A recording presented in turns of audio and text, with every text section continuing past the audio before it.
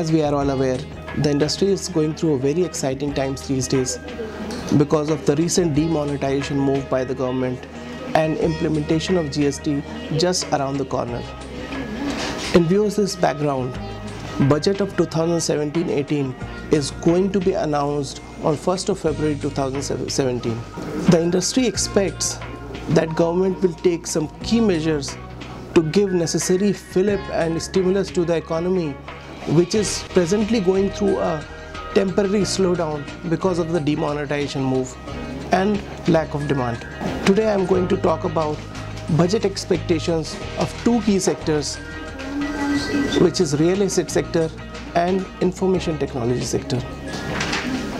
The real estate sector, which is already crippling through low demand and low consumer confidence, is going to be hit badly because of the demonetization temporarily, because of restriction in circulation of black money, which was much significant in the real estate sector.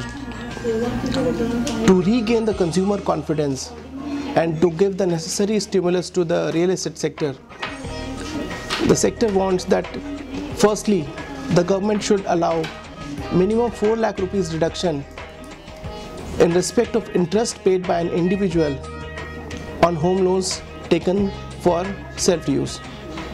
Presently the limit is only 2 lakh rupees, but considering the price levels in tier 2 and tier 3 cities and amount of loan required, this limit is very inadequate. The second expectation is, on 31st December 2016, Honorable Prime Minister of India announced a very good initiative about interest rate subsidy on loans taken below 12 lakh rupees and below 9 lakh rupees. Interest rate subsidy of 3% is given to loans up to 12 lakh rupees and of 4% is given on loans up to 9 lakh rupees in urban sector. Considering the price levels, this subsidy should be allowed at least on loans up to 20 lakh rupees.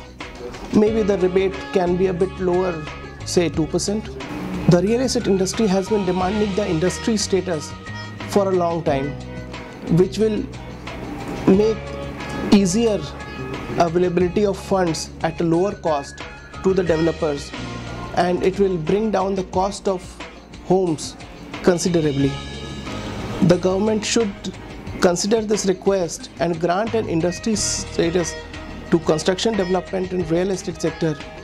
At the same time, the government should also list down some eligibility norms for developers to qualify for this scheme.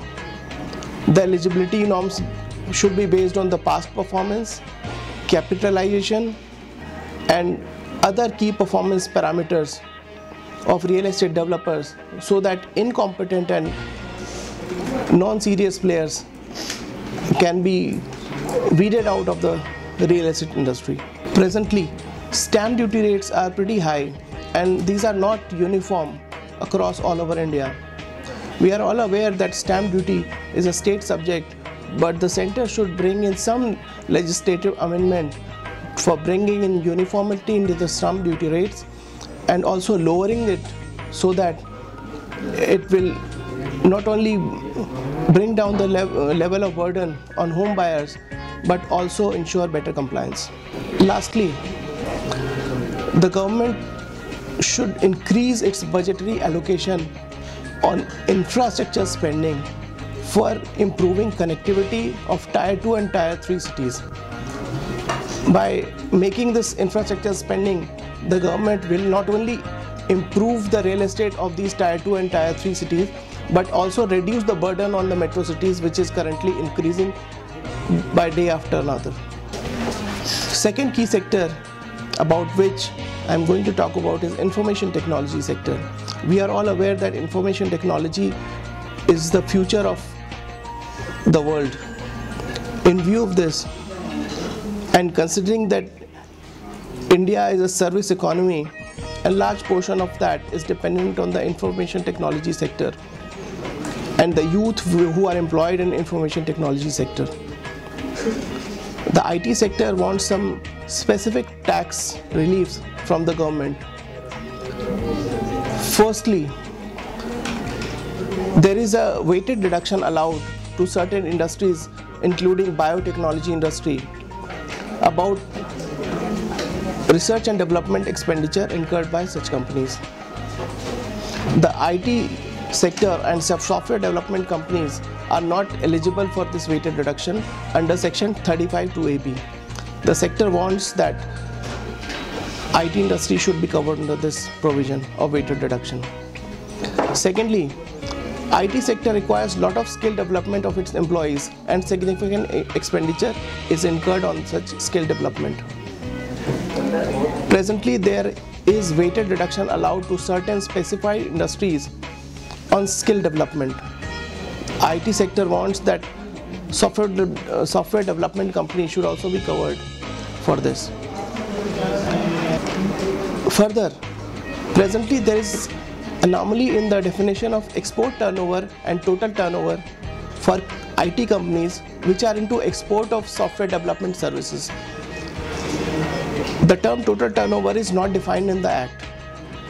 The sector wants that the term total turnover be defined in the Income Tax Act, and it should be in parity with definition of export turnover, so that any company which is into 100% export of software development services should be eligible to claim 100% deduction on its profits. In the last budget, the government restricted the rate of depreciation in respect of all assets to 40%. Earlier, computer and computer software used by companies were eligible for a higher rate of depreciation of 60%.